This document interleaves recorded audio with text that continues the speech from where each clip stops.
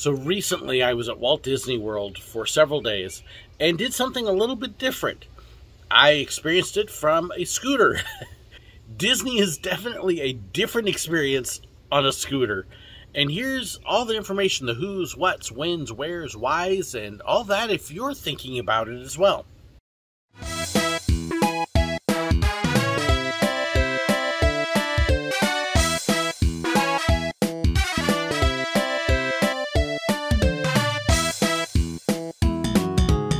So on our recent trip to Disney World, I had to do it a little bit differently. I had to rent a scooter because my health conditions, I've had this issue kind of like asthma. It's nothing serious. It just makes it very hard for me to get around long distances and running out of breath easy. So we thought, let's make this trip as easy as possible and let's rent a scooter for while we're there. And that way I've got it available and I can get around and I don't have to worry about wiping out and wearing out and exhausting myself, and everybody can have a better time that way. So we did a little bit of research into what and where and why, and we learned quite a bit. Now, you may be thinking, why did you rent a scooter? The parks have scooters available. And yes, every single theme park out there rents scooters for use in the park. They tend to be expensive. Disney is $50 a day, I believe. Busch Gardens, it was $80 a day for a scooter. We didn't get one there. The other problem with renting a scooter in the park is you can't leave the park with it. So when you're wanting to go from the park to your hotel and up to your room and all that, there's no scooters available if you use just the park rentals. The other problem is they often run out early in the morning. So if you're not there first thing and have one reserved, you're stuck if you need it. So we looked outside of the parks, and there are actually a lot of companies that rent scooters that you can borrow and pick up, or they will drop off and use them your whole time there. There's Buena Vista Rentals, there's Scooter King, there's Gateway, there's Gold Mobility, and there's a bunch of others. Now, all of them have different options for pickup and getting your scooter. Many of them can drop off at the resorts, but you have to be there when they drop it off. They can't just leave it for you. Or you have to pick it up directly from them. They all have different costs. They all have different features. You can usually pay extra to get a basket on the front, a basket on the back, a cup holder, a canopy, and all these little things that you can add on, and they cost more. So there are options available. I actually ended up going with a company called Scooterbug. The reason I went with Scooterbug is it is the official scooter rental company of Disney. So unlike the others, they can drop off at the resorts and they can actually leave the scooter at Bell Services for you. You don't have to be there when they drop it off. You also don't have to be there when they pick it up. Again, you park it at Bell Services, you're done. It makes it very nice because most of the scooter companies want to drop off at say 10:30 in the morning. I'm in the park at 10:30. I don't want to have to leave the park and go back to my hotel and pick up the scooter. Or in our case, our first day, we were at Epcot. We drove straight there. We were there all day. It was wonderful to get to the resort, and the scooter was there ready and waiting for me. Not necessarily possible with the other companies. Scooterbug also was about the cheapest out there, and that was pretty impressive. So they've got the connections with the parks. They've got the connections with the resorts. And if you run into an issue in the park, they are the one company that can actually come into the park and help deal with it sometimes. I'm sure that others have ways of doing it, but they don't have the official connection. So we went with Scooterbug. And overall, I was pleased. It was a comfortable scooter. It got around. It had a great speed, especially after the slow crawling one at Epcot the first day. All right, we are on the way to Guardians of the Galaxy. I'm trying not to run over people on my scooter. I am a mad demon on wheels.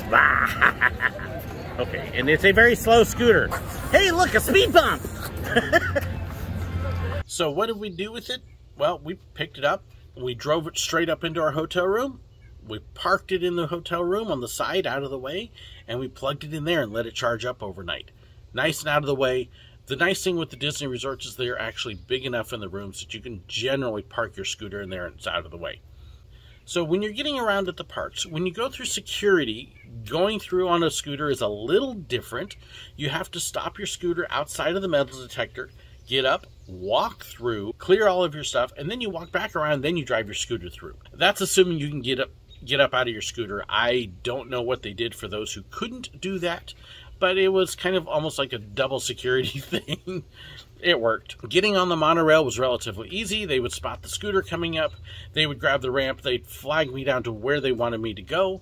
They drop the ramp. I drive on. They pick the ramp up. Everybody else got on with me. Nice, quick, and easy. Really didn't take any extra time there. Getting on the bus was a little different. Each bus can only hold 2 scooters at a time. So if you've got more than 2 in front of you, you're stuck waiting for the next one. It's also an interesting back and forth driving maneuvering, and it took me probably 3 or 4 bus rides before I finally got down how to drive it onto the bus and get it parked so they could lock it in. So buses were interesting, and there was actually one time where there were enough scooters ahead of me for my hotel. I looked over the next spot and saw that there was only 1 scooter for the other hotel, and I skipped and jumped over there and then took the monorail around because it was quicker. And then Skyliner, again, you can also drive it right up. They have a special car for it, so you would just drive it around and you drive it right on the Skyliner. I didn't take it on Skyliner because we just rode it from Epcot over to the hotel and back and thought, we don't need to do this. So I actually parked my scooter in Epcot, walked down to the Skyliner, rode back, and then walked back and got my scooter again. What's it like around the parks? Well, let me show you some of my fun in the parks on the scooters. And I'm on a scooter. Getting old sucks. Okay.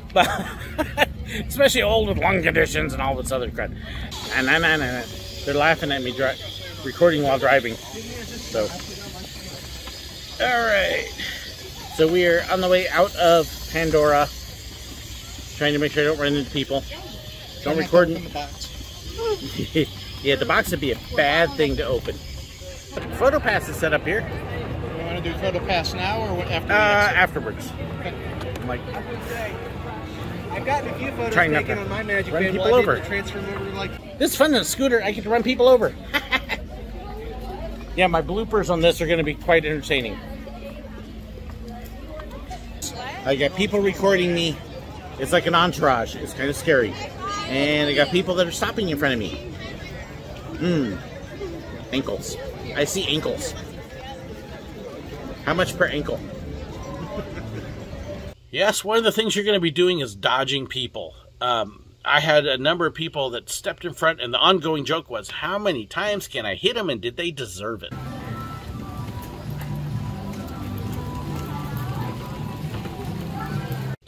I never did actually hit somebody. I was sorely tempted a couple times when people deliberately jumped in front of me, but I didn't do it. My wife, on the other hand, she actually got hit in the back of the ankle by somebody else pushing a wheelchair because they weren't paying attention. She was right behind me, hadn't moved, and they just rammed her. So, yeah. Whoa, you didn't have to kick me. There we go. All right. So that's what happens when somebody who doesn't know how to drive a wheelchair drives a wheelchair into your ankles. Yeah. A lot of guests didn't seem to see the scooter. You're at a different height level, so they almost didn't seem to notice you. There were several times I was kind of stuck sitting there waiting for an opening in the crowds, where if I had been walking, I could have just charged in. And I had to wait till people actually stopped, looked, and went, oh, maybe we should let the scooter go. So there were times I was actually slower waiting than if I had been walking because I didn't want to ram people. There were times, though. Pay attention if there's scooters around. Getting the scooter on the ride, most rides and attractions, you actually took the scooter through the queue.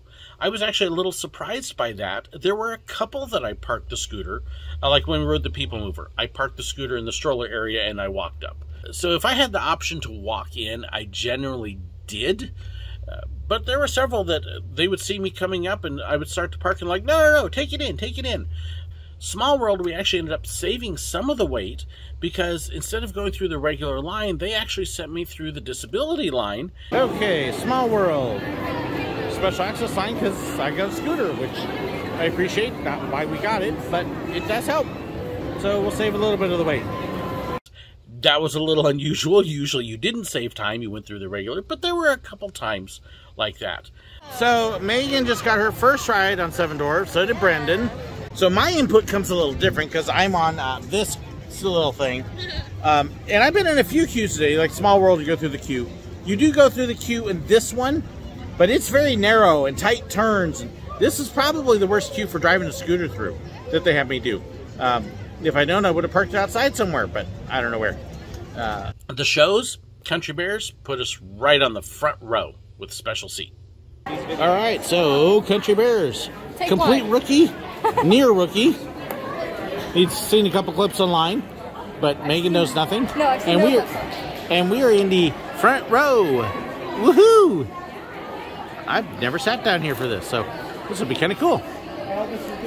Tough to be a bug. We got the back row.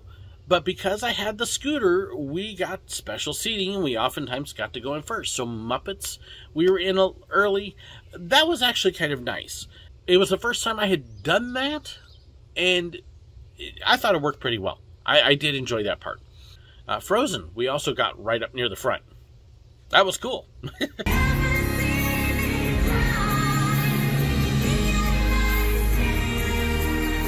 So it was kind of nice to get some of the extras. We never asked.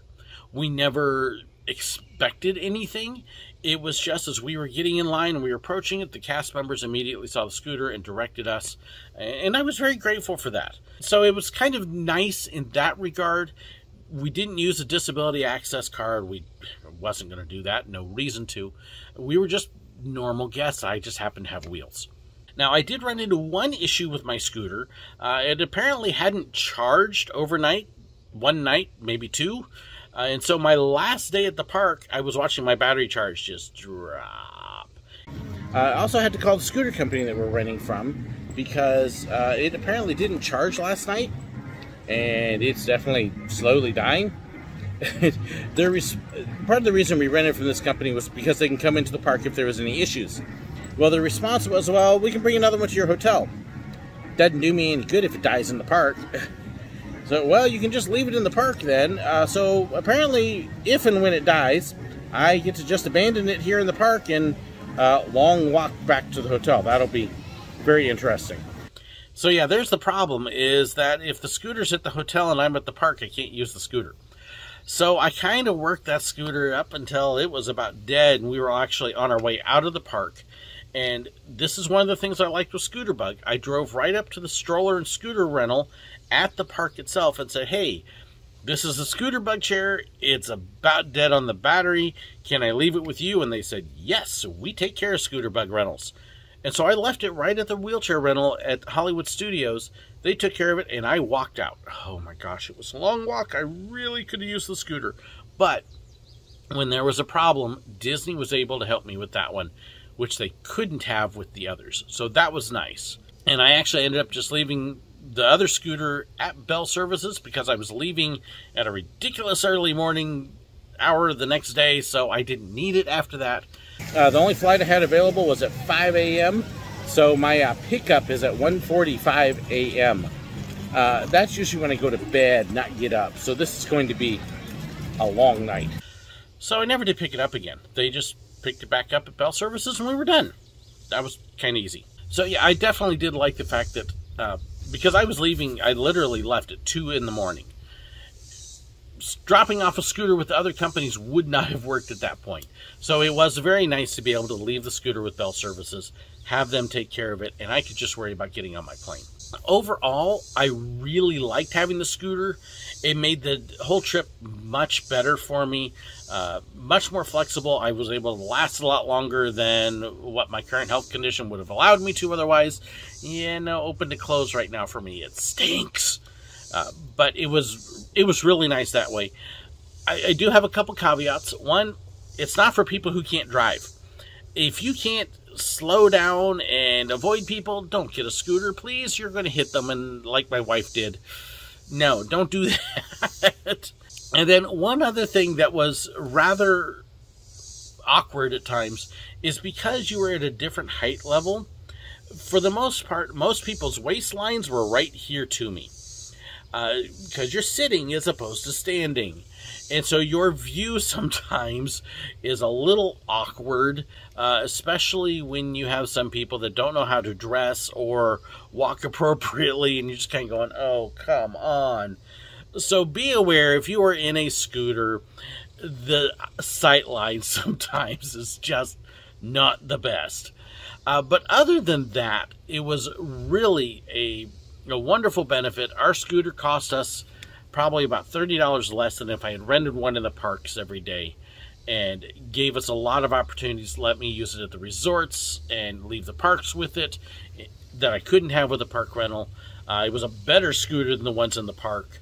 And overall, if I have to do it again, I would very happily rent from Scooter Bug again and do the same thing. It really did help make it a great trip.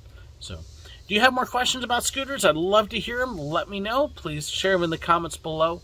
Thank you so much, too, to my patrons for making this possible, and to Craig especially for helping support that whole trip and the scooters and everything else. Craig said something about not wanting a dead Willow on his hands. I don't know. But very grateful for that. Be sure to check the description. There is a ton of information below there, too, about merchandise and fan sites and so much more. So be sure to check that. Thank you so incredibly much for watching. Hope this was fun and informative. Let me know what you think. I'd love to hear it. Thanks so much. God bless. Yeah, it's a different experience. We thought, let's make this trip as easy as possible, and let's go ahead and invest in a scooter for the week. It was easy getting on the monorail. You just drive up. The people, when you go through security, okay. Small World, we actually ended up skipping a little bit of the line because they had me drive up, and they actually sent me